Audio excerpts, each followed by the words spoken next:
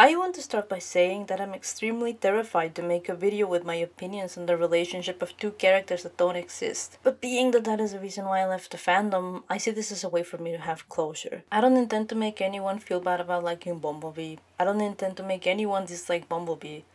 I wish I could still enjoy it. Believe me, I do. I have spent a lot of money on bee-themed clothes, Funko Pops, games, and mangas. I went to Austin because I fucking love Bumblebee. I cosplayed both Jang and Blake, met Barb and Evan, made an incorrect quotes account, met my fiance thanks to said account. I just really think that the relationship is beautiful. But I just can't enjoy it anymore. So if you love these two dogs, love them a little extra for me. Please. So then what made me want to make this video if I love them so much I was willing to go bankrupt for a fictional relationship? Remember I mentioned an incorrect account? Well, at its peak it had a decent amount of followers, and that meant that I had to choose my words carefully for everything I tweeted.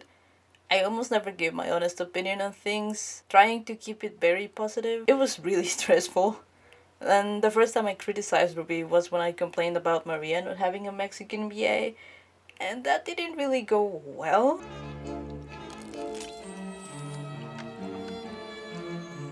Interesting reaction. But what does it mean? Side note, thank you Thomas for letting me vent in your video. And the second, listen, I don't know why my small raccoon brain thought it was a good idea to softly criticize how RWBY's taking so long to make them canon. But I did.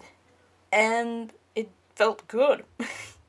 Later, after talking to some friends in the Bumblebee fandom, I realized how scared everyone is to speak negatively about the ship. So, why did I tweet that if I was aware how badly it would be received? Let's go back 6 years. The year is 2016, 3rd of March. The Clexa fandom tunes in live, however they can, to watch the episode that the showrunner Jason Rothenberg had hyped up so much. And after confessing their love for each other and making love, Alexa dies in Clark's arms. I would like to make a video dedicated to this whole situation later, but in short, the Clexa fandom became outraged over the way the writers and crew of the 100 queerbaited them and the use of the barrier gaze trope. And so for weeks the trending words on Twitter were, "And I will give the world to you."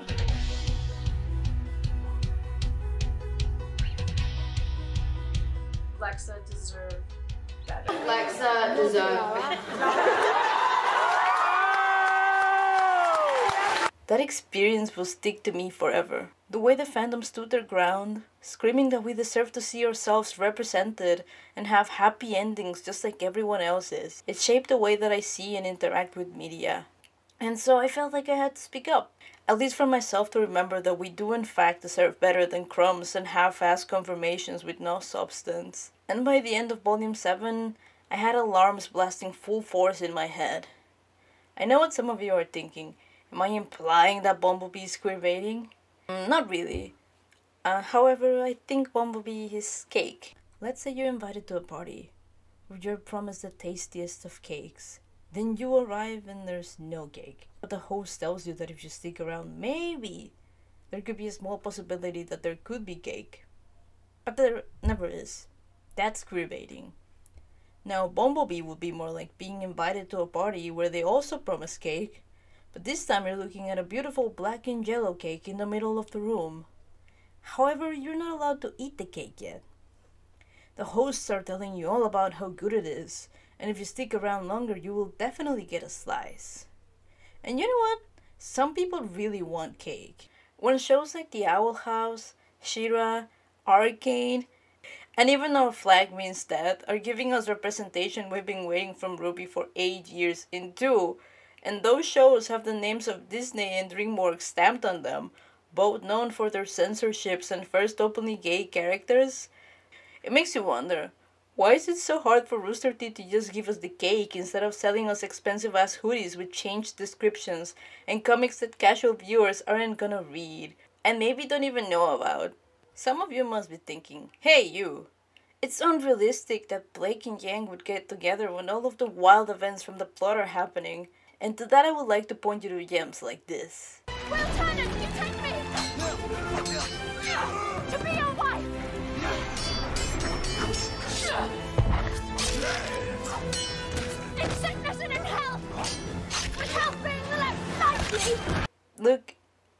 truth is, Blake and Yang are fictional characters. They don't have the power to decide when they get together. The writers do. They could have made Blake and Yang have a conversation about their issues in Volume 6, but they didn't. Instead, they gave that development to the ship where one of them is dead. Oh wait! The writers did write conflict between two characters, putting emphasis on said conflict when they had to part ways, and had them have a conversation about their feelings? Oh. So basically, they created nonsense with Renora instead of focusing on conflicts they built up for Blake and Yang that they had already established since Volume 3. Said conflict has only been resolved off-screen, with Blake not apologizing on screen where it would matter to the viewer. We're left to speculate on when they had their conversation, but Ren gets to apologize and even say he loves Nora. And no, holding hands and saying we're protecting each other is not a substitute for an apology, Blake. This isn't to say that Ren and Nora don't deserve to have a storyline of their own. But when you, once again, prioritize characters in the B team of the show, I'm gonna start to question why the damn show isn't called Juniper. I'm making it sound like I hated Volume 6, but that's not the case. I think that was when my interest in RWBY was at its peak. I loved it. It was in Volume 7 when I first started to notice that something was off. I'm sure most of us expected something to come out of the revelation of Adam's scar, plus Blake's storyline with the White Fang, and her finally going to Atlas.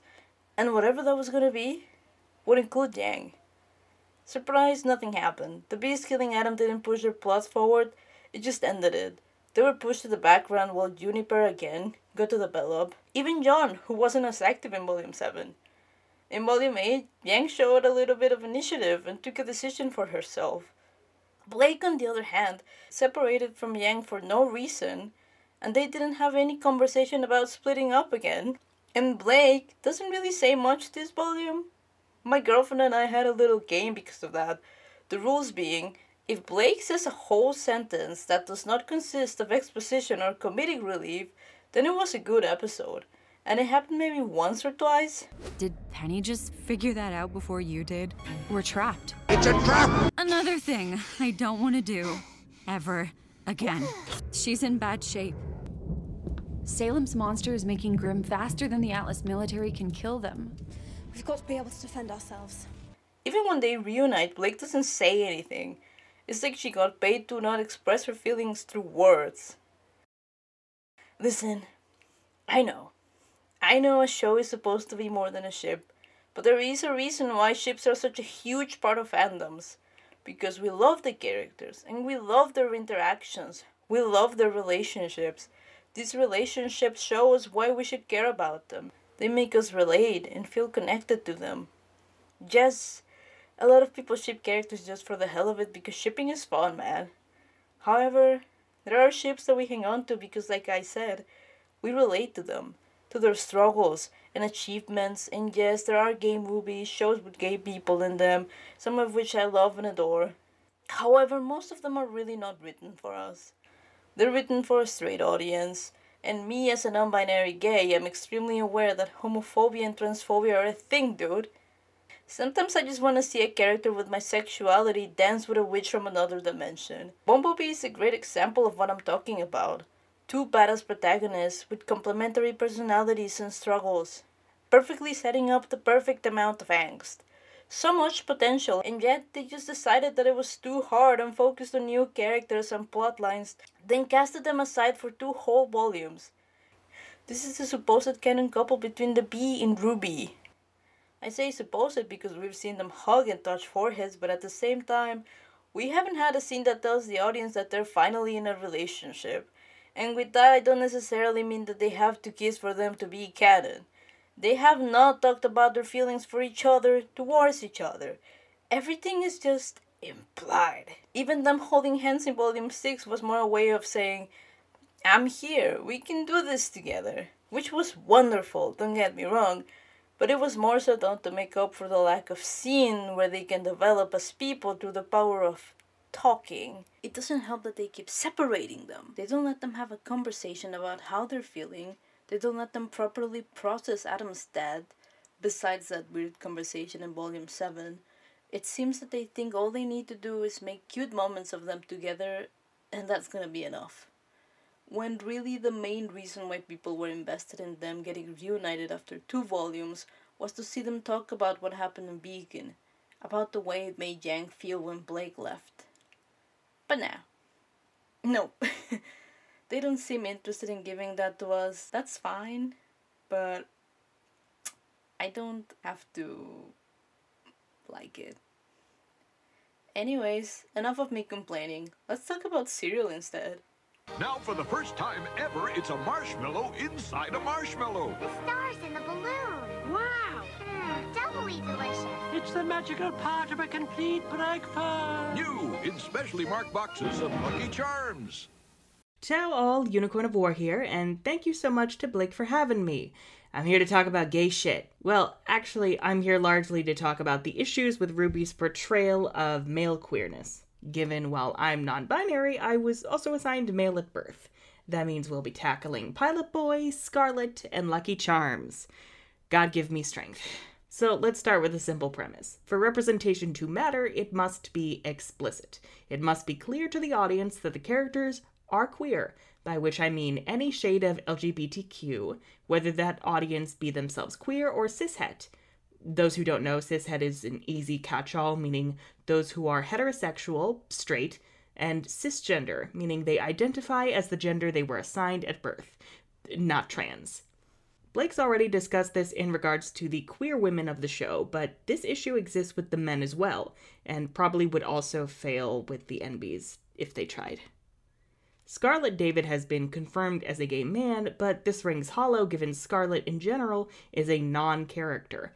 He's a member of Sun's team who, along with Sage, gets hardly any screen time, and has no actual presence in the story. The most he gets is a slight presence in the supplemental novel Before the Dawn, which I admittedly have not read and have no intention to read. I shouldn't need supplemental material to get crucial information, let alone meaningful representation. As for his gayness, it was only confirmed in the Red Like Roses anthology, another piece of supplemental material, through a joke. Scarlet just quickly says he's not into girls, and RWBY, who's been hoping to be introduced to boys, is told to keep looking as sparkles float around Scarlet. Annoying sparkles aside, Scarlet doesn't even use the word gay or say he's into men. We're just left to interpret this as him admitting his sexuality, which is never expressed in the actual show. Apparently, they hint towards a romance between him and one of the background nobodies from Volume 3's tournament fights, which... Excuse me?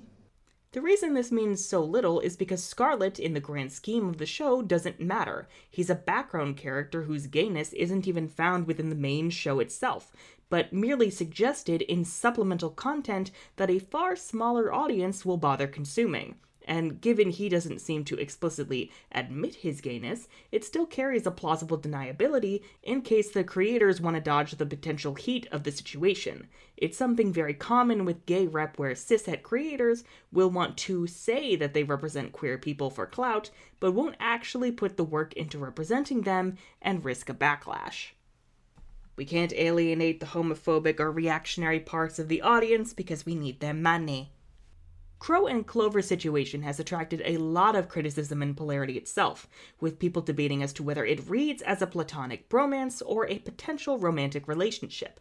I covered this more in my older video on the Lucky Charms debate, but it's a common issue for queer readings where, because representation is so sparse, and so much queer representation historically has been subject to censorship, queer audiences have basically learned to read into subtext to see themselves reflected back, while cishet audiences just always know that they'll see people like them in any media they consume without even having to think twice about it.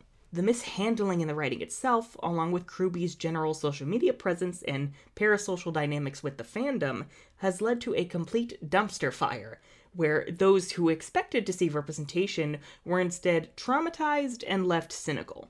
A rude awakening to the idea that maybe RWBY's queer representation isn't as stellar as we might have hoped. Is that a shot at my past self? Yes, it is. Raise your standards, get better role models. Pilot Boy really cements this problem, though. In case you don't recall, Pilot Boy is that pilot from Volumes 4 and 5 who tried to take Weiss to Mistral, only to die off-screen in the airship crash after they were attacked by Lancers. Originally, Pilot Boy was meant to be the first explicitly gay character in the show through a picture of himself, his husband, and their kids, and this was partially meant to suggest more gay rep later on with Ilya's confession to Blake. However, other members of RWBY came to Miles and Carrie, specifically Miles, and told them that it wasn't a great idea. This is because queer characters tend to die more often than their cishet counterparts. Because there are fewer of us, it matters more when we see even one of us on screen. But because of that, it also means something bad happening to us hits harder. The one time you actually got to be part of a story, just like everyone else, it was only to meet a tragic end. So RWBY's first gay character being a nameless extra who dies off screen, not great. But Miles later on said that he wished he stuck to his guns given Pilot Boy became such a fan favorite.